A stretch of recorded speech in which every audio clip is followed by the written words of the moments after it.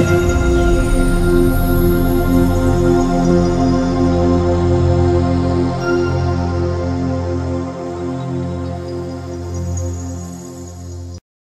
guys, what's up? अनि तपाईहरुले चाहिँ क्रिएटिभ नेपाललाई सब्स्क्राइब गर्नुभयो होला, गर्नुभएको छैन भने चाहिँ you can subscribe it so well.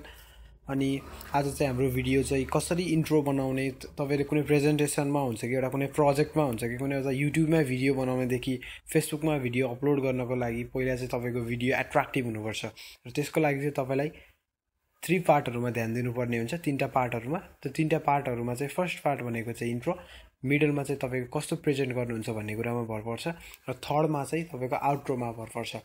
र इन्ट्रो र आउट्रो कसरी बनाउन सकिन्छ इजिली, अब जस्तै हाइवे चाहिँ एडोब फोटोशप देखि लिएर एडोब इलिस्ट्रेटर देखि लिएर एडोब प्रिमियर प्रो अथवा आफ्टर इफेक्ट्स युज गरेर गर्न सक्नुहुनेछ, अथवा सोनी भेगास पनि युज गर्न सक्नुहुनेछ। तर त्यो एउटा पार्ट हो। अब हामीले चाहिँ इजी पार्टतिर जानेछौँ र त्यसको लागि चाहिँ तपाईले आफ्नो मोबाइलको प्ले स्टोरमा जानुस् र त्यहाँ गएर लेजेन्ड भनेर टाइप गर्नुस् र लेजेन्ड टाइप गरेपछि चाहिँ तपाईको एउटा फर्स्टमा जुन आउँछ त्यसलाई क्लिक गर्नुस्, एनिमेट टेक्स्ट इन भिडियो भनेर देखाउँछ र त्यसलाई इन्स्टल गर्नुस् र इन्स्टल गरेपछि तपाईको रिक्वायरमेन्ट चेक गर्नुस्, यताउति चेक गरेर चाहिँ तपाईले ओपन गर्नुस्। त्यसपछि ओपन गरेपछि चाहिँ तपाईले आफ्नो जस्तै टाइप गर्नुस् अनि तपाईले सोच्छ के टाइप गर्ने भनेर सोच्छ र तपाईले त्यहाँ टाइप गर्नुस् र तपाईले आफ्नो क्वालिटी कसरी गर्नुहुन्छ। जस्तै मैले अब ब्लिङ्क मलाई मन पर्छ र ब्लिङ्क अथवा लेटर अथवा तपाईको टाइप गर्नुस् अनि त्यसपछि चाहिँ तपाईले कलर टाइप गर्नुस् अनि त्यसपछि सेभ गर्नुस् र सेभ गरिसकेपछि चाहिँ तपाईको